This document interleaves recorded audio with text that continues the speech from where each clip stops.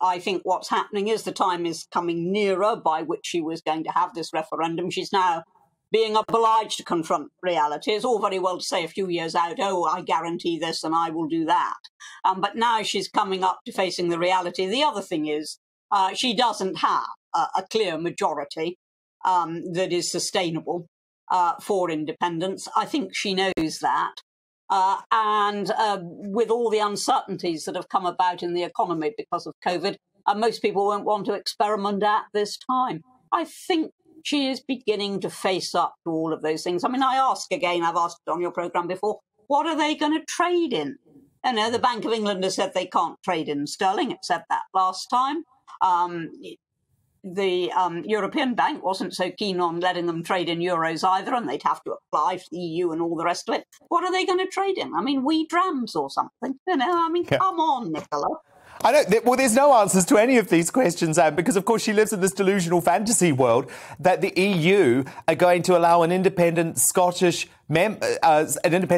membership without adopting the EU. That they're quite simply not. So the whole project is a fantasy, and that's why I think she's actually wanted to extend the coronavirus crisis, because the longer coronavirus is seen as a major issue in Scotland, the more that she can blame it for delaying IndyRef 2. Now, the issue is, Anne, she got Omicron terribly wrong, and she has actually committed huge self-harm to large parts of the Scottish economy.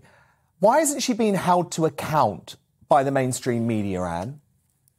Oh, I think she will be over time if she tries to sustain a position which she's followed throughout, which is that whatever she does, she mustn't follow what England is doing. You know, she must do something different, generally something much tougher, something harsher, something more restrictive.